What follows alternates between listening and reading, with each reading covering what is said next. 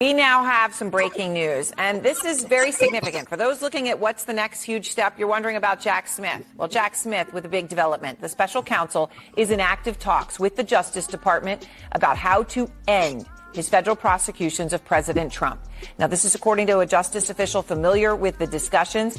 Discussions expected to last several days. But the person breaking this news, of course, is our excellent chief legal affairs correspondent, Paula Reed. Also with me, our senior legal analyst, Ellie Honig. But Paula, look, this has been the huge question hanging all of this over the whole election and now in the aftermath. What are you learning? So we knew there were a few options. If former president, who now is, of course, the president-elect, returned to the White House, there were a few ways that his federal cases could be resolved. One is he said that he would try to fire Jack Smith. Unclear if he could do that because Smith is not a presidential appointee, but it was expected that his Justice Department would drop these cases. It was clear once he was reelected, he was never going to face trial. But we knew there was another option, and that is that potentially the Biden Justice Department could try to resolve or wind down these cases before Trump takes office. And a lot of this stems from an Office of Legal Counsel, that is a department within the Justice Department that gives advice to lawyers who work there. This memo that talks about prosecutions of a sitting president, and they are looking very closely at that memo to try to determine how does that apply in this case, where you have two pending cases against a president-elect. Can they continue to move forward? Can they take additional steps? Right now, I'm told they're in discussions. Jack Smith talking with top leaders at the Justice Department about exactly what this looks like. I'm told that Jack Smith is someone who understands that he has to follow whatever the rules and regulations of the Justice Department are. So at this point, they are looking for ways to wind this down. I'm told it's unclear when this will happen and what it'll look like.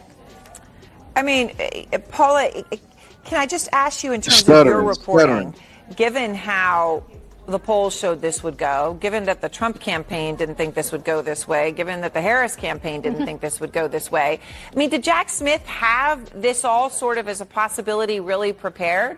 Or is he also, just as human being Jack Smith, reacting to this in the moment and trying to figure it out? So in speaking with my sources, they were not aware of any discussions that had happened prior to today and said this is really the first time there have been formal discussions. But everyone who's been looking at the polls knew that this was a possibility, right? I mean, Trump has been asked what would he do regarding Jack Smith if he was reelected. But I'm told that the formal discussions, according to my source, have begun in earnest today. And it's going to take them several days to figure out exactly what this looks like and what they'll do. I'm also told not to expect likely any court hearings, that these would likely be filings, if anything, that would try to resolve these cases. So, Ellie, look, we've been talking about this for years now, okay? We've been talking about this for years. Trump's appeared in courtrooms. We've all gone and sat in courtrooms where Trump has appeared in downtown New York. He's actually scheduled to appear in a New York courtroom in just under 3 weeks to receive a sentence for his conviction on 34 counts of falsifying business records. So what happens to all of those cases? Is that even happening as a sentencing, or is that just gone? Well, Aaron, I do think the state sentencing, now we're getting away from the DOJ federal cases that Paula was talking about, but I do think that state sentencing will proceed on November 26th. The reason is the judge in that case, Juan Merchan, originally had scheduled the sentencing for September, which would have been before the election. And then in a somewhat surprising ruling, he said, actually, I don't want to do anything that might impact the election. Therefore, I'm going to put it off until after the election. So now impacting the election is no longer a concern. But this will be a surreal moment. We are going to have the president-elect, not just a former president, but now the president-elect going into a county-level court to receive his sentence. But I do want to stress this. No matter what the sentence is that Judge Merchan pronounces, if this goes ahead in a few weeks, it's almost entirely symbolic and formalistic. There is no way that the president-elect will be locked up, even in an ordinary circumstance.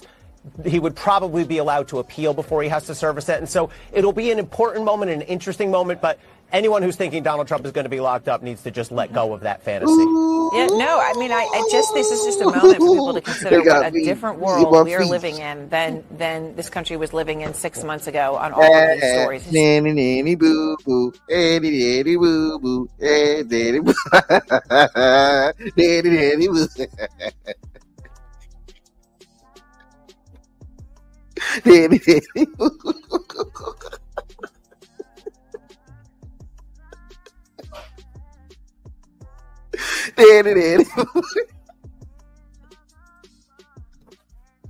I'm so happy, though. We won, bro. We got Trump back before GTA 6. We got Trump twice for GTA 6. Let's get to the video, man.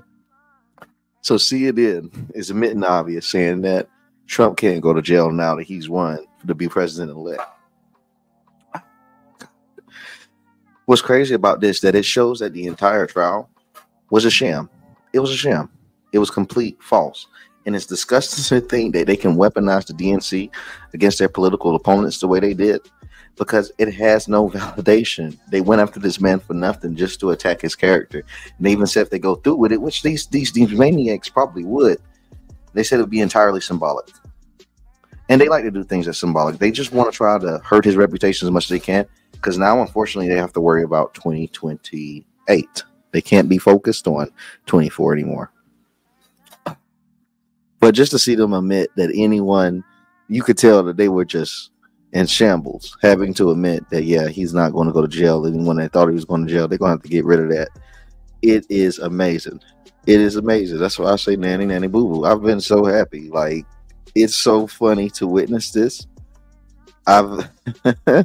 It's so funny to witness this. I'm just gleaming with joy.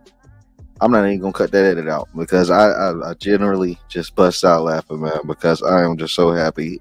They deserve it. They've treated conservatives so bad and Trump so bad. He deserves this win, and I'm so happy for him and everyone right now. I really am. I'm sorry if someone was liberal and they got mad at it. I'm sorry, dog. It's funny, bro. Nanny, nanny, boo boo. Too bad. You can't get your way this time because it's wrong. She lost by 13 million votes.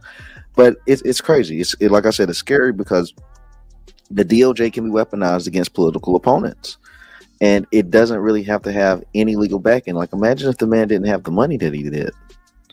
The stuff that they did is very intimidating when you think about it. Imagine if he wasn't a billionaire. Imagine if everything just wasn't perfect.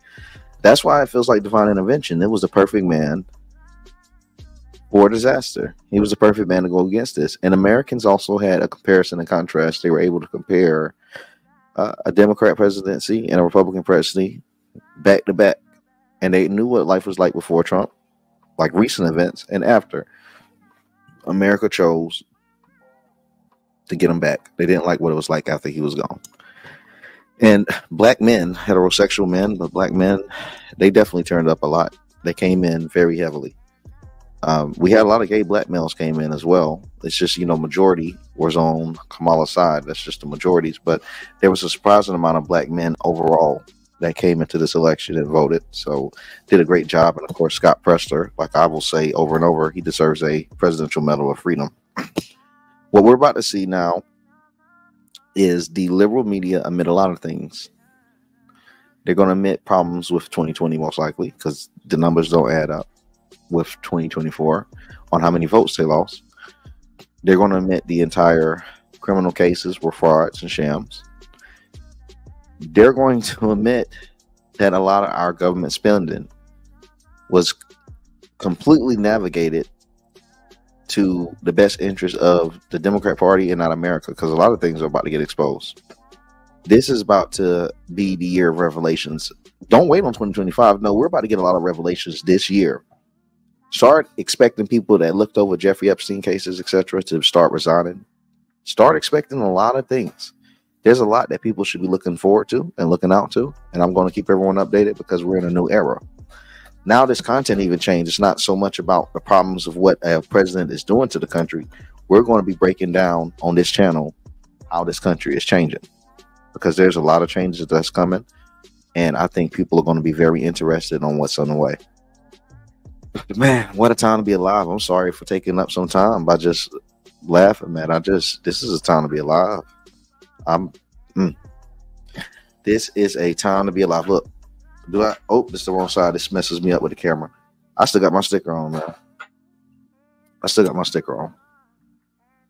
I'm excited. I'm like a little kid, man. I voted for the first time yesterday, and I made one of the best decisions, if not the best decision of my life, when I voted for Donald Trump. So, and the greatest thing about it is that we're in an era now where blacks aren't going to be called coons and this and that, and they're going to just accept us for who we are. And that's an amazing thing because the culture has shifted. You're seeing the people that's on the left starting to be called those names, like D.L. Hughley. Look at his comments every once in a while. Look at D.L. Hughley comments. He gets the same comments that black conservatives used to get in the past. And that only tells you one thing, that the people that used to call black conservatives those titles simply just start calling liberals that. That's it. That's a big thing. Cultures are shifting. I don't know about the Latino culture, but I've been told their culture's been shifting. I would need some of the Latino audience. I know I have a good Latino audience. Shout out to Latino America. Let me know how your culture been shifted through conservatism. But I've just seen pretty much in the name calling the black community has shifted over to liberals. I don't know if this has been the same with the whites or the Asians. I would love to hear it. But it's interesting. We've seen a major shift. This is proof that this entire thing was a complete scam. And I'm excited. I'm excited moving forward. And I really want to see, my main revelation is to see if Joe Biden was actually aiding Donald Trump. If he pardons Hunter Biden, we would know it's true. And I'm going to start breaking that down in other videos. I don't want to, but I truly do believe that Joe Biden has been aiding Donald Trump. He put on the red hat. He overspoke on Kamala Harris when she was speaking against Ron DeSantis on his hurricane recovery. And Joe Biden said, Ron DeSantis did a good job. He also said that him and Kamala Harris work in unison when Kamala Harris tried to separate from him in his campaign when she was saying that they make decisions separately. So he's done a few things to sabotage Kamala Harris. I'm just interested to see if those things were random or if they were intentional. We are in for some revelations. Stay tuned. I'm probably going to have to be dropping more videos than usual because I have a lot to cover. I got a lot to cover just today alone. If you in the ride with me, we're going to keep it dropping, and I'm going to got some good exclusive news for you. Please like, comment, subscribe, click the notification bell. It's really, really helped my channel. If you haven't noticed that notification bell, more than I could explain, but that like also as well. If you're not able to comment, the like helps out a ton too. See you guys on the next video, which will be very soon. Looking forward to it. Thank you.